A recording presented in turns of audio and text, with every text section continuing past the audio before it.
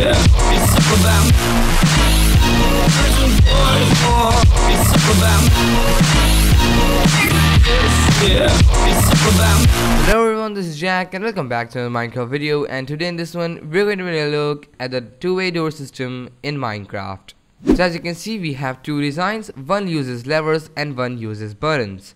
So we're going to be taking a look at both of them and you can choose whichever one you like.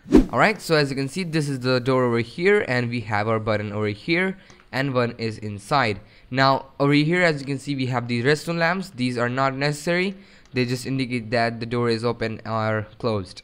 So as you can see, when we press this button, the door will open up. Now you can head on inside, and when you're inside, you can just press this button to close it again and do whatever you want. And now when you want to go out, you can just press this button once again and get out. Press that button and then so I do know that you can just have a button and that will function just like this system. If you will just press it and it will close back, but in this system you can just press the button and have the door permanently open. So if you want to transfer a lot of items, you can just keep this open, and when you're done you can just press this button and it will close back again. Alright, so this is the redstone behind this thing, and as you can see, it is fairly compact and you can fit it anywhere you want. So as you can see, these are the two inputs. As you can see, these are all leading into this repeater over here. Now this is going into a T flip-flop. So as you can see, when you press the button, the input from this device is going to be permanently turned on, and that means your door is going to be opened. But when you press it once again from anywhere, it's going to be closed. Alright, to build this thing, what you want to do is start off with these items, and of course your inputs are going to be really different from this because this is just a sample and I've just built this to showcase the whole system. So firstly, what we're going to do is build the T flip-flop. So what we're going to do is come over here, place a dropper facing into just you standing over here just like this. Place a dropper facing upwards like that, and then a dropper facing this way just like that, and then add a hopper on top just like this. Now what you want to do is place one item inside of this. It can be whatever item you want, and it's gonna travel up to this dropper over here. Now we're gonna place a comparator and then a block, and then you can just take an output from there. And to run the input into this T flip-flop, you have to directly run it into this dropper, bottom dropper over here. You can't have it like this. You can just add a repeater or just place redstone dust just like that. So we're gonna just place it like this. So now you can just connect both of your inputs into this repeater over here, this line, and then you can take the output from this over here.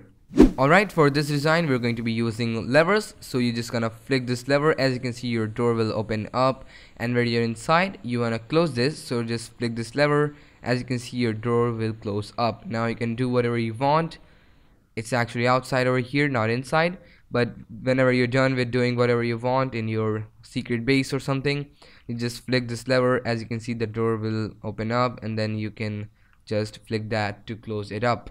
Alright, so as you can see, this is the redstone behind the lever version, and it is actually much cheaper and much simpler than the button one. So as you can see, when you flick this lever, the input is going to be turned on, but when you flick this lever, as you can see, the input is going to be turned off. But when you turn this on again, it's going to be turned on and then turned off. So if you have a door connected to this, it's going to be opening up, and then it's gonna close up, and then it's gonna open and close once again. But this actually works in both ways. So if you want to have this, and if the redstone is turned off, if you flick this lever, as you can see, it will turn on again, and if you flick this, it will turn off again. So this can be controlled from both of these directions. So to build this thing, what you want to do is start off with the 5x4 area, and the first thing that you want to do is add your repeaters going in just like this, and a repeater coming in just like that. So as you can see, this is going to be your input 1, and this is going to be your input 2, and this is going to be your output. So you can hook this up from wherever you want.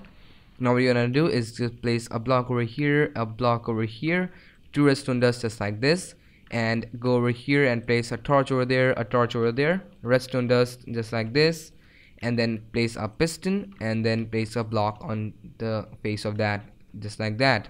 Now when you have your levers, as you can see, when you flick this lever, the redstone is going to be turned on, so you can have a door or whatever you want.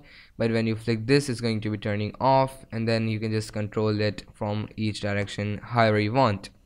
Alright, so those were the designs that I had for you today. That was the end of this video. I hope you enjoyed this video, and if you did, then be sure to leave a like and subscribe for more videos. I will see you in the next one. Thanks for watching and goodbye.